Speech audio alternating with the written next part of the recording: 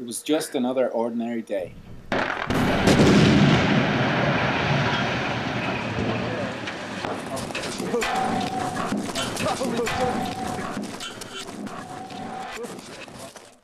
on this day, Danny Benson almost died. After a freak mining mishap where he was nearly struck with flying boulders, he found himself at a crossroad in his life. He needed something new, something he liked, and something that was a little safer than blowing up mountains.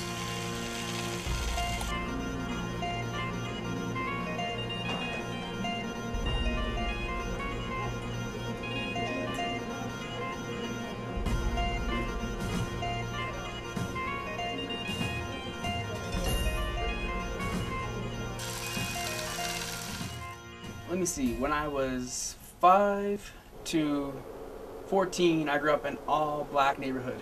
I was like one white kid for every 25 black kids. Wow. So I was getting my ass kicked regularly like on a daily basis. Was that like all the white kids?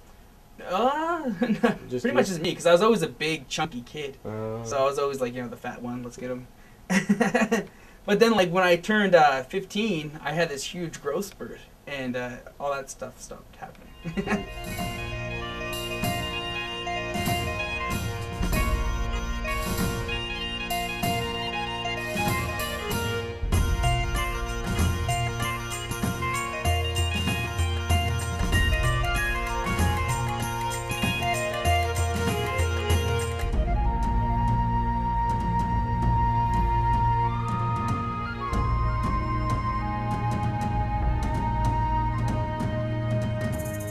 High school, first off, it was kind of slow because I was, being a ghetto kid coming into high school. You can't really afford to buy like all the good clothes and stuff like that.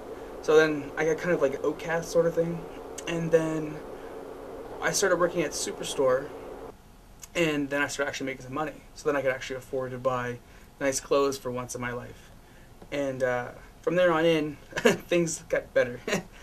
Women like men that are dressed nice. Actually, I grew up in Dartmouth. Like Dartmouth and Halifax are amalgamated, so they're combined with each other. So it's like like Toronto, how it has Mississauga. Yeah. Scarborough. Right. So yeah, like everyone always says they're from Halifax because everyone knows where Halifax is. But then like inside Halifax, there's Cole Harbour, Bedford, Dartmouth. Like there's a bunch of other little places all inside the place that amalgamated. So. Okay. That's odd. What? It's like behind here. Can I see this? It's pretty good. It's awesome. I mean, he just keeps me laughing all the time. Good answer. Yeah. He paid me to say that. I won't beat you tonight. No, he's determined, so he keeps me going. We both had jobs where like we didn't see each other, and it was kind of shitty in a way, right? It was kind of good in a way too.